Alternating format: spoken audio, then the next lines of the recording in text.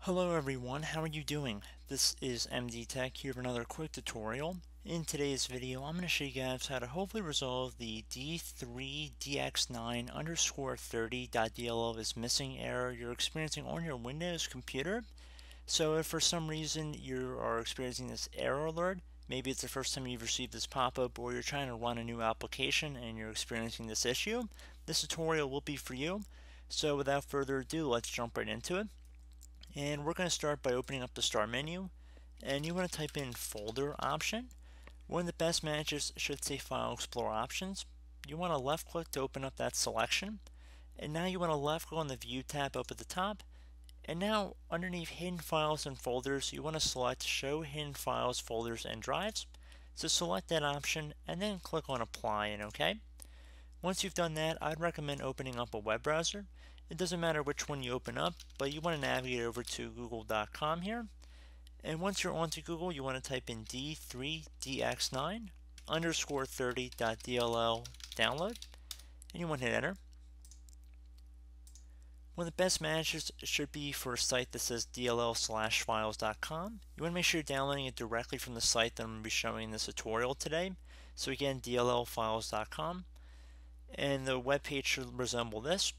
So you want to go down to the available versions, so you want to scroll down a little bit. There should be two available versions, a 64-bit and a 32-bit version of this DLL file. Since most people are going to be running a 64-bit version of Windows, we're going to select the 64-bit download that corresponds to that.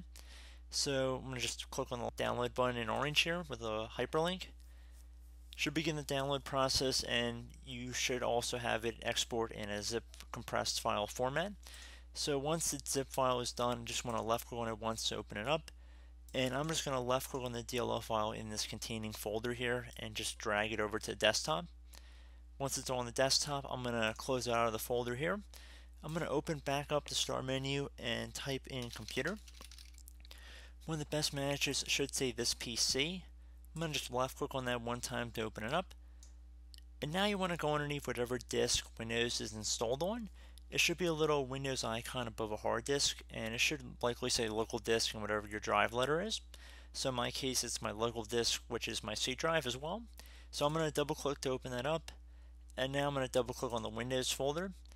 Now you want to look for a folder that says System32 right here. Once you've located it, you want to take the DLL file on our desktop. You want to left click on it and drag it over to the System32 folder. You want to release it once it's hovered over the System32 folder and it says move to System32. And you might need to provide administrator permissions, so select continue if you're prompted to do so. Keep in mind, if you're running a 32-bit version of the operating system, you want to look for a folder that says syswow64. So syswow64 all in capital letters. And instead of dropping into the System32 folder, you want to drop it into that respective folder.